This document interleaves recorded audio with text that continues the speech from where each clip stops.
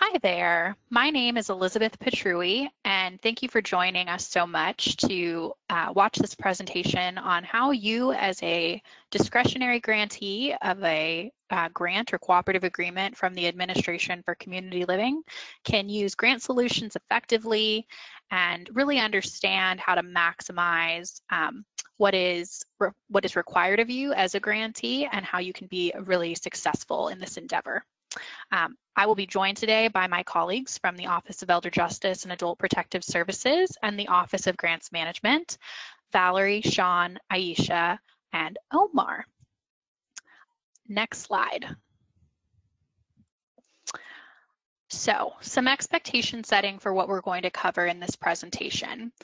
By the time we have finished going through all of our slides, you should understand the life cycle of a discretionary grant, have an overview of the GrantSolutions platform, and understand your reporting requirements. Next slide. Our session today has an agenda as follows. Like I said, we will go through the life cycle of a discretionary grant. This will give you an overview of what to expect throughout the entire project period. We'll also learn what is GrantSolutions. And what do you need to submit there, and how can you submit it? And we'll also cover some additional resources that will be of use to you as a grantee as questions come up, as they certainly will. Next slide. All right, like anything, grants have a life cycle, which is there are things that happen regularly when they are issued, throughout the project period, and then at the end. Every grant is different, and you are certainly going to encounter unique challenges, but there are also some regular rhythms in the administration of a grant of things that you should expect. Next slide. All right, so from the very beginning, you're issued a notice of award. This notice of award has a lot of information on it, and it is certainly useful to you as you're thinking about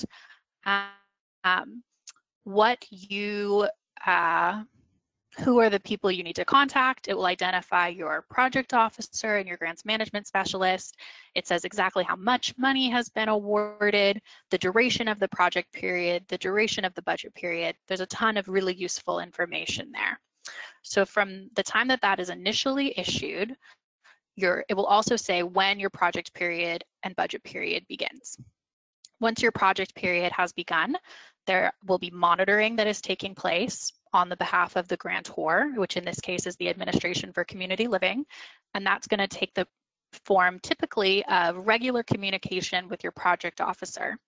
Those look like check-in calls, emails, reviews of your grant materials. You also have some reporting requirements. There are programmatic reporting requirements and fiscal reporting requirements. At the end of a budget period, which in most cases is going to be 1 year, if you're at the end of a budget period and then a new budget period is starting within the same project, there will be a non-competing continuation that is awarded. This typically just means there's a total amount of money that's been awarded for the entire project period, but it's broken out by year, by budget period. You do not have to apply to get the next year's funding, but there is a process that's happening on the Administration for Community Living side. You may also need to do a carryover at the end of a budget period. We'll talk more about what is a carryover, what is required as we get further into this presentation.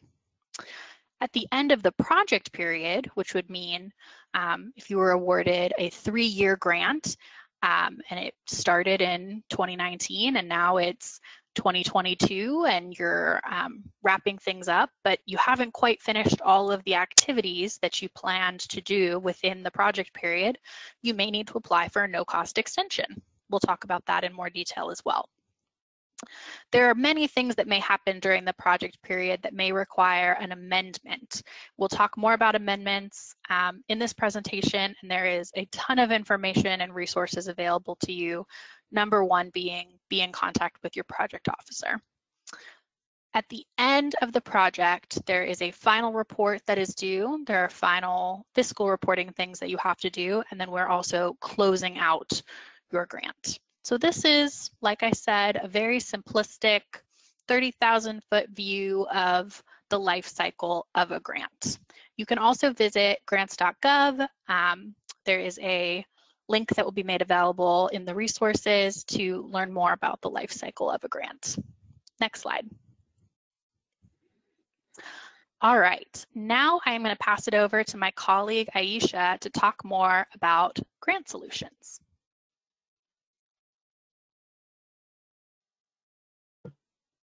Hi guys, I'm Aiesha Parry with Administration for Community Living, and I'm going to share some updates on GrantSolutions. Next slide, Andy.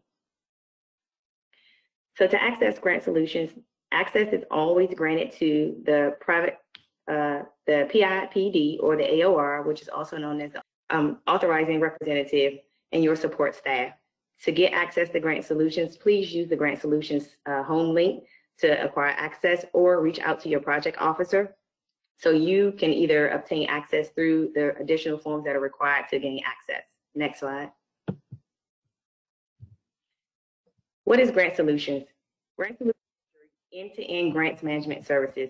It tracks and receives all your awards, all your notes that are uploaded to GrantSolutions, your financial reporting documents, your general correspondence, as well as your change in your grant amendments. Next slide.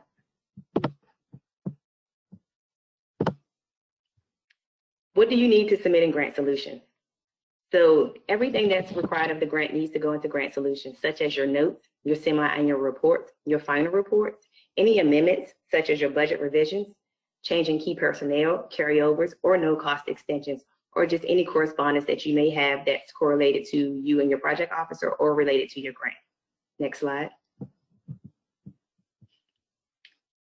How to submit a note in GrantSolutions. Each individual must log into GrantSolutions using either your username and password that's provided by GrantSolutions. Find your correct grant. Make sure you're using the grant that's assigned to your organizations. I know some organizations have several grants with the federal government, but make sure you are uploading your documents into the related grant that's assigned to that particular entity. A new page will appear with the existing grant notes. Click Add Note and add your note or whatever correspondence that needs to be added. Next slide.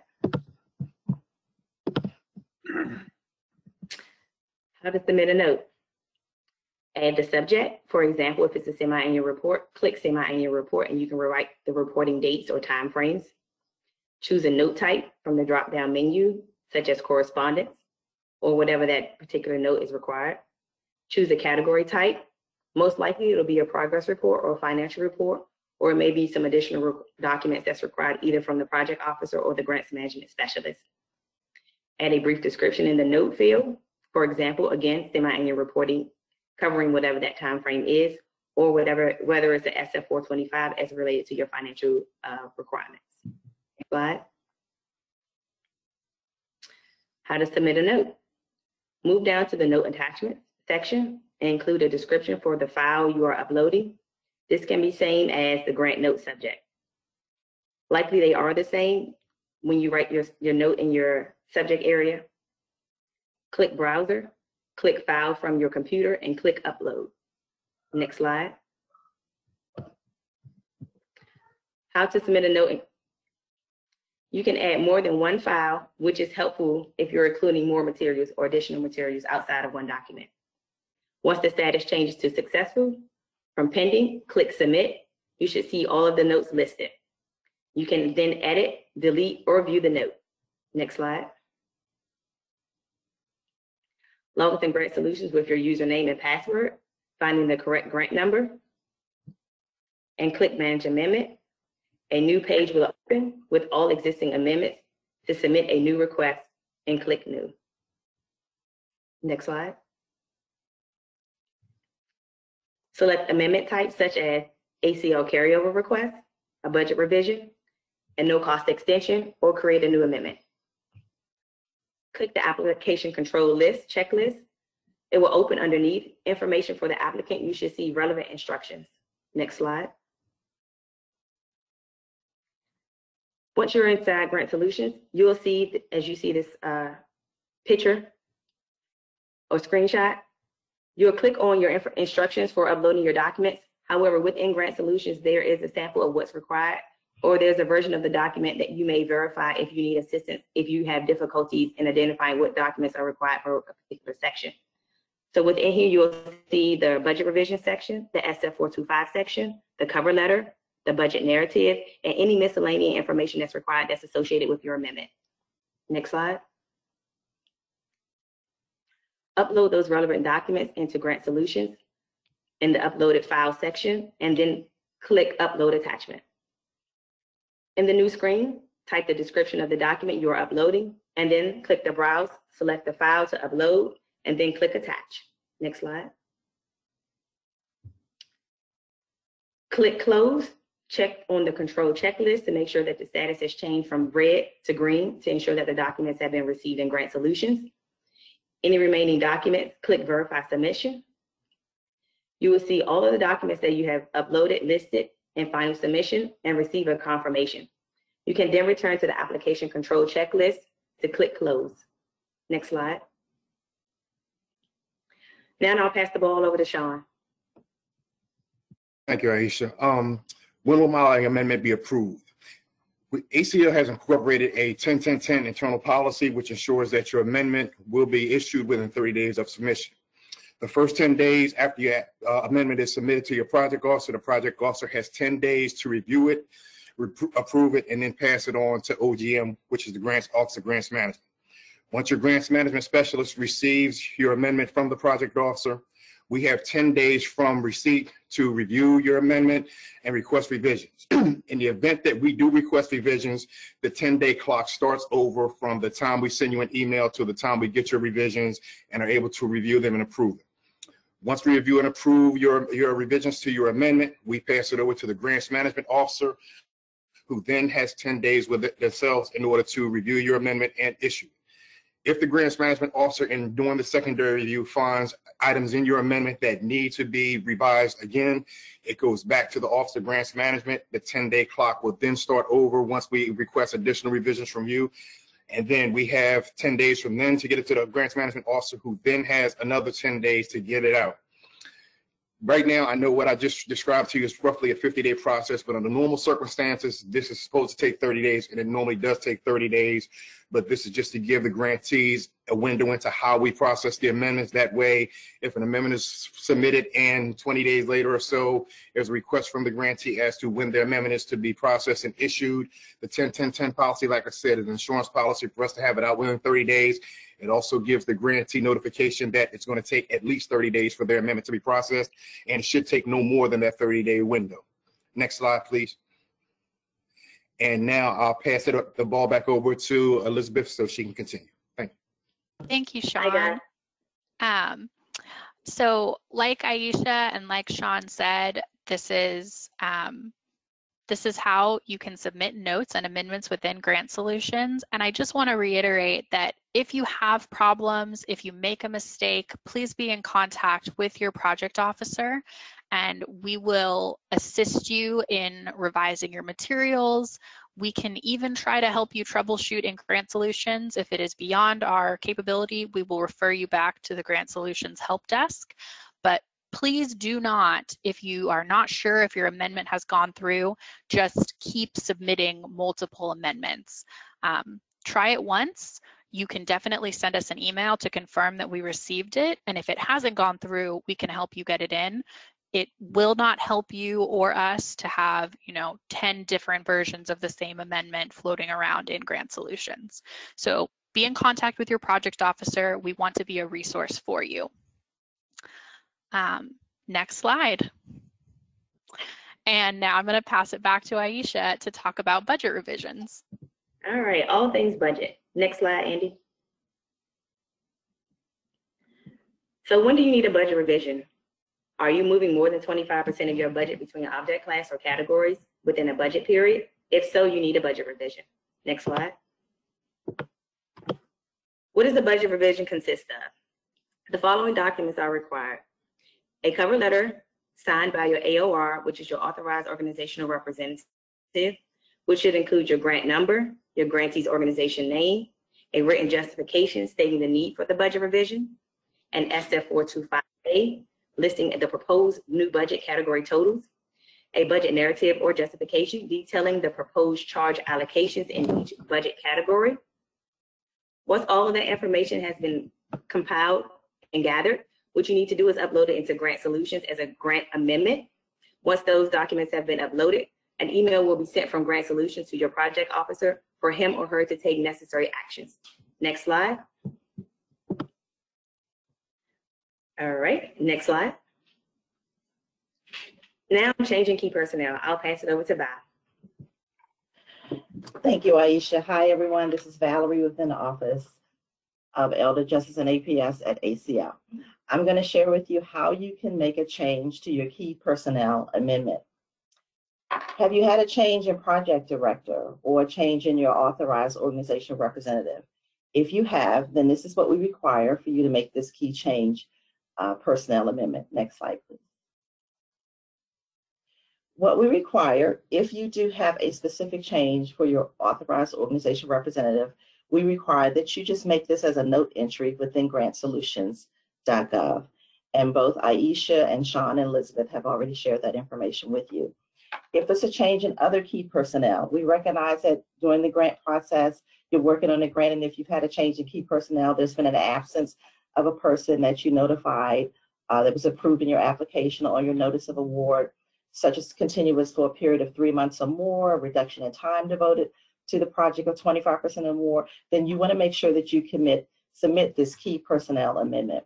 What we require is a dated cover letter signed by your authorized organization representative that includes the following: your grant award number, justification for the change in key personnel, that includes their contact information, their name, their title, their telephone number, their email address, a resume, curriculum vignette, or biological sketch of this proposed individual.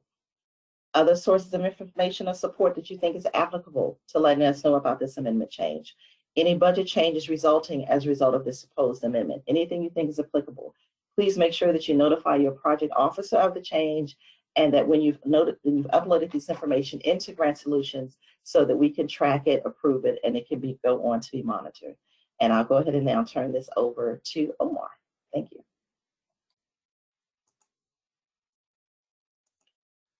All right. The next category of amendments that we're going to talk about and that you can submit in GrantSolutions is the carryover request. Carryover requests are really one of the most common types of amendments that we often see.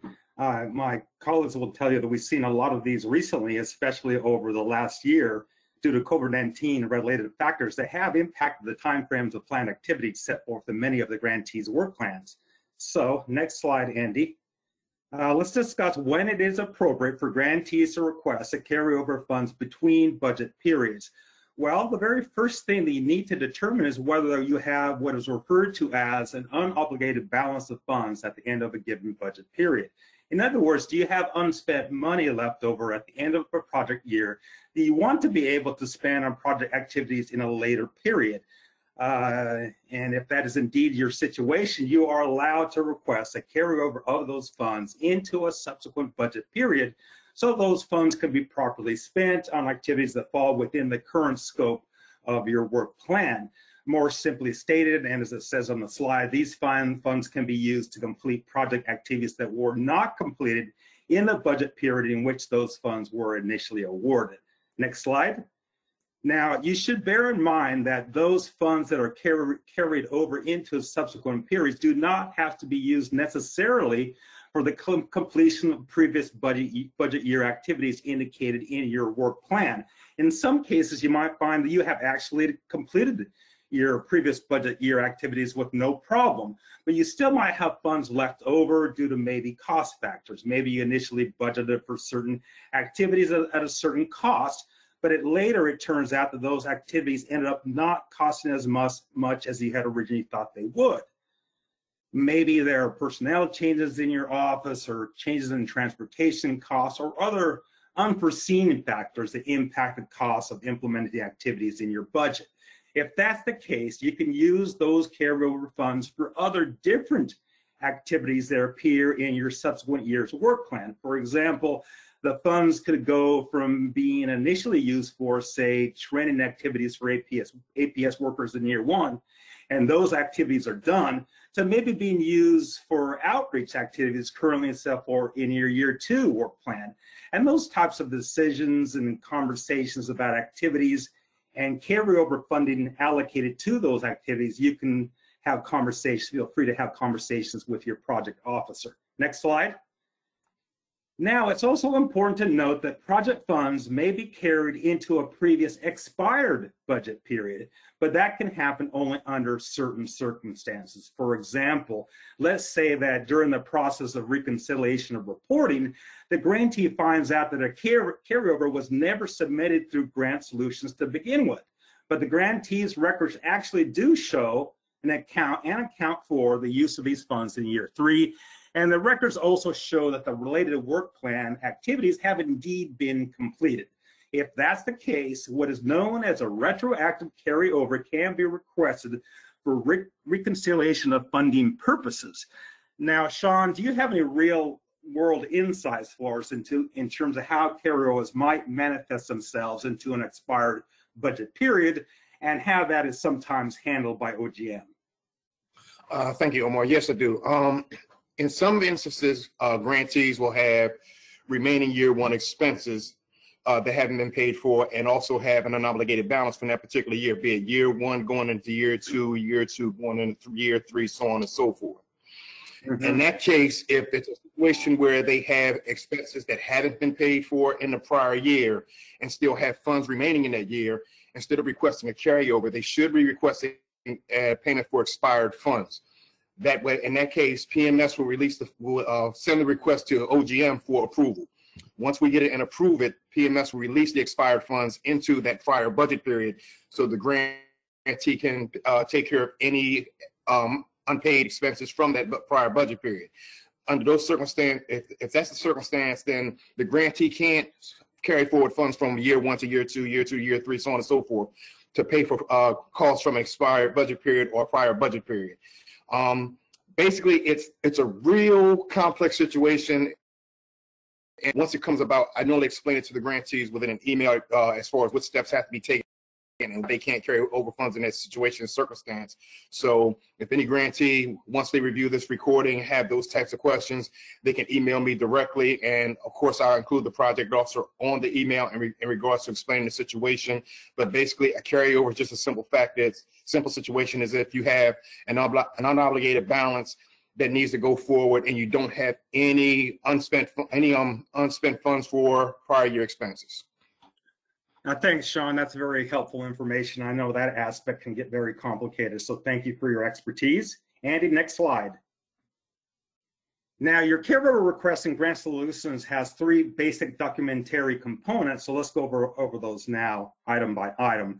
First, you need a dated cover letter, and that cover letter needs to be on official letterhead and signed by the authorized organizational representative, otherwise known as the AOR.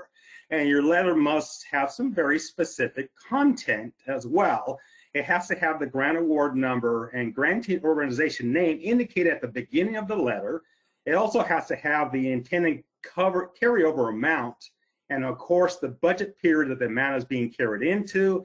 And you also need a written explanation, or what I call a justification, of why the carryover of funds is needed to begin with, including the reason or reasons why you have unobligated funds left over at the end of the prior budget year.